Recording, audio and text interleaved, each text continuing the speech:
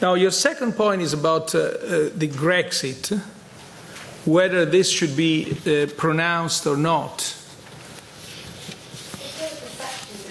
Yeah.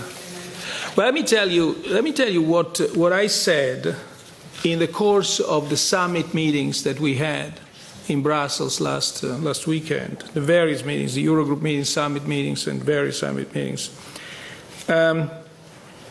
Especially, it was addressed to the several observers, policymakers, public opinion, scholars, that have suggested that we should have cut ELA to Greece a long time ago. I said, the ECB, I said basically that it's not up to the ECB to decide who's member or not. They said the ECB has acted within its mandate and will continue to do so.